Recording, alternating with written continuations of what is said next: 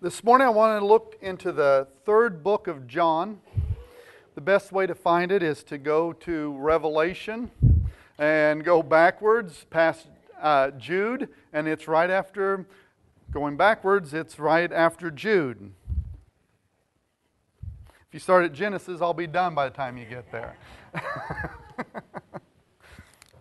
The book of John, the third book of John, there's just one chapter beginning at the second verse. Dear friend, I pray that you may enjoy good health and that you all may go well with you, even as your soul is getting along well. It gave me great joy when some believers came and testified about your faithfulness to the truth, telling how you continue to walk in it. I have no greater joy than to hear that my children are walking in truth. Dear friends, you are faithful in what you are doing for the brothers and sisters, even though they are strangers to you. They have told the church about your love. Please send them on their way in a manner that honors God. It was for the sake of the name that they went out, receiving no help from the pagans. We ought therefore to show hospitality to such people so that we may work together for the truth. Working together for truth, working together in unity is a vital task of the church. It is even more important than working together. It's important that we work together for truth. That the church, whether we're talking about this congregation this morning, the church at Wadesville, or the larger church community, there should be a sense of unity among us, working together for truth. The church must be that area. It really needs to be that place in life that we can lay all the other differences that may separate us aside. We lay all those aside. We lay politics aside. We lay backgrounds aside. We lay our preferences to the side so that we can work together for a common goal and a common purpose, and that being the furtherance of the kingdom of God. You know, as I've talked to different individuals, even in this congregation, that we come, although we worship this morning under the banner of a Christian church, we come from various backgrounds. Some from a Baptist background, Catholic, Presbyterian, Methodist, Pentecostal. It really doesn't matter that what those backgrounds are, as long as we're coming together and working for the truth of the gospel under the banner of as a child of God, to grow together, to minister into our families, to our communities, and to our world as a representative of Christ. And John that's what he's suggesting, that's what he's recommending in this very short book this morning, to encourage us to have a welcoming spirit. And that welcoming spirit extends to the person that across the aisle from us that we've worshiped with for the last decade, or to a visitor or a stranger that comes into our midst, into our church this morning. That same type of welcoming spirit and attitude has to exist.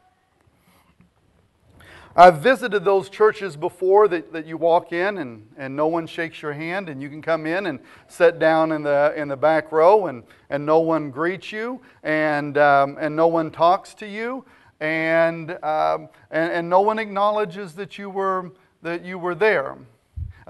You might fill out a card and you might get a form letter in the mail sometime later, which I'm not saying that you shouldn't send a letter saying thank you for attending.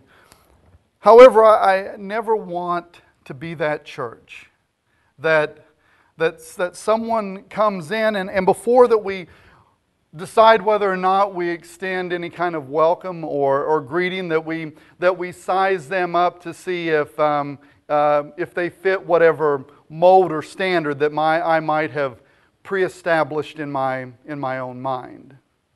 God, let us never be that type of body of believers. Let us not be that church that's built on cliques, or like a club that you have to know the secret handshake to be a part of. But let us be a body of believers that truly love one another, that serve God. The very tone of John's letter this morning is that of a friend, a fellow laborer for the kingdom of God. The truth of God is what he says is the thing that binds us together. And he's writing to a particular church saying, when visitors come in, or when other Christ believers are traveling through your community, then welcome them into their home. There was no Super 8, and travel took long periods of time in that day and age. And when another believer comes into your community, welcome them into your home. Welcome them into your worship service. And when it's time for them to move on, send them off with prayer. Send them off with the provisions they might need for the next leg of their journey. John is really suggesting that is what it means to be Christian. That's what it means to worship and work together for the truth of the gospel. That's the attitude that we're supposed to have. Now, there's a portion of John's letter, that first section about prospering in health and spiritual prosperity. And there are some folks that have used that that have taken John's well wishes and tried to build what they call a prosperity doctrine out of it. And that philosophy kind of goes like this: the more faithful you are, the more you'll be financially blessed. And there are those that have promoted, that if you have enough faith to give large sums of money, that God will return that to you. And unfortunately, there have been ministries funded and built on that type of philosophy. But what we need to understand this morning is that God's command and what John is actually saying here is these are well wishes. It's like us saying, God bless you, or I wish you the best. To be perfectly honest, it's like saying happy birthday. Now, when somebody tells you happy birthday, there is absolutely no guarantee that your birthday is going to be a great day. It's just a well-wishing.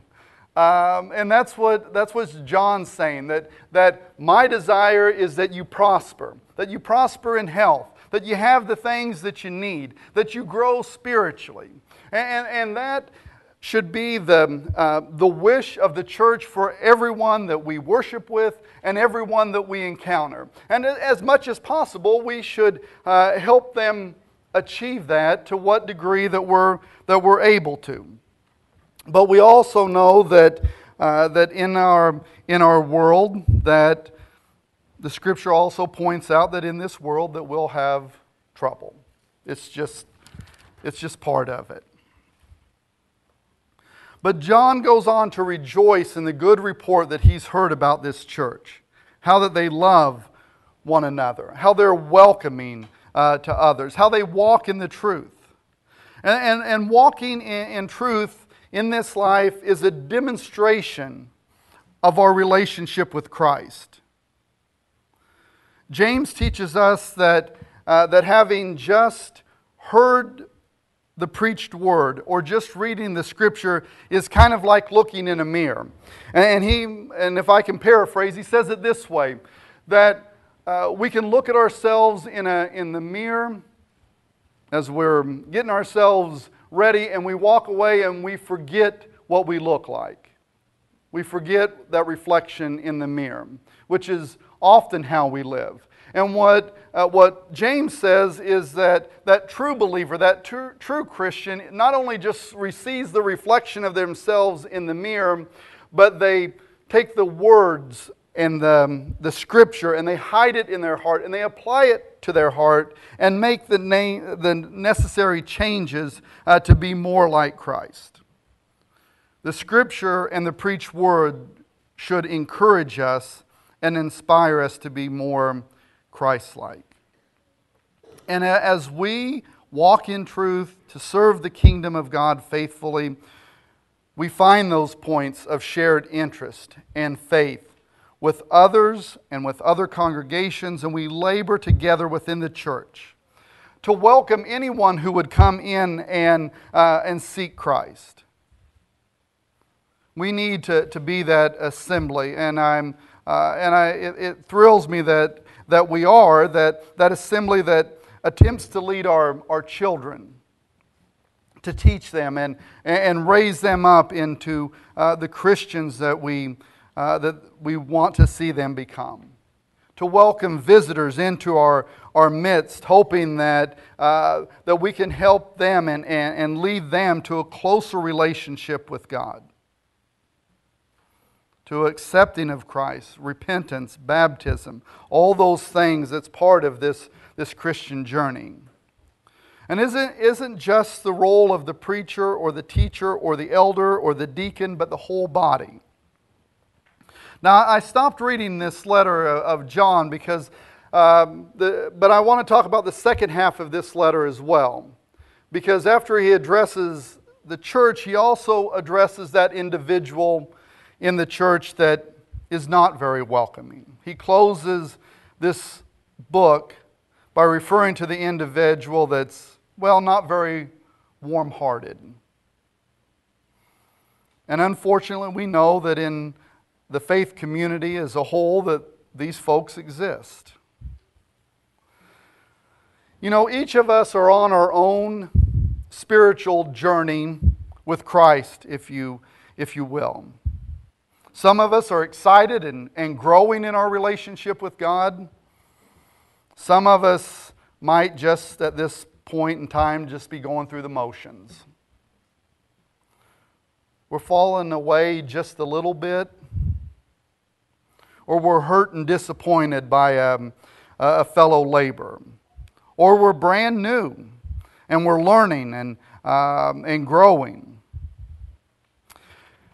And I grew up thinking that our spiritual journey should be, however gradual it is, but it should be continually ascending. We should, as Christians, it should always be an upward journey. Not necessarily how fast, but it should always be going in the upward direction. But as I've lived, I've realized that that's not always the case. As I said, sometimes we're excited and growing, and sometimes we're falling away just a little bit, and sometimes we're just a little bit stagnant going through the motions. And sometimes those less warm-hearted folks have trouble accepting that, have trouble being welcoming and realizing that we're all growing in this relationship and in this walk with God. And there are times that we're thinking, well, if they're not conforming, and if they don't think just like me, and they don't believe just like me, or they don't look just like me, or they don't dress just like me, I've got to be a little suspicious and cautious about them. And I'm going to make a confession that there was a day and time in my life that I hate to say that I wasn't warm-hearted, but that I thought people needed to conform. They needed to look like me. and dress like me, wear their hair like me, and talk like me, and think like me. Now, I'm not saying the world wouldn't be a better place if everybody did. However, that's just not the truth. It's just not the way that it is. And you know what the best thing to change that kind of attitude is, and I hope that no one ever goes through this, but if the bottom falls out of your preconceived notions, it can be very life-changing. And when our life and our thoughts and our faith are challenged, we realize that sometimes this journey is as much of an obstacle course as it is a journey. It has its ups and it has its downs and it has its walls that have to either be gone over or underneath, through, over. And if we're truly laboring together in truth, then it's important that we take turns encouraging and strengthening those that need it right now, because next time it may be me that needs it, that needs that encouragement and that strength. And I really think that that's the crux of what John was talking about here. He was commending this church and this individual that he addressed the letter to for being that type of Christian. And he does close with condemning that individual who is not welcoming to those that don't fit what he wants. We simply look at the life of Jesus, and while he proclaimed truth, he did it with a spirit of love and compassion that compelled others to follow. Our spiritual health is not a reflection of our piety or our righteousness, but our love of others and the love for truth as we seek to follow it. Our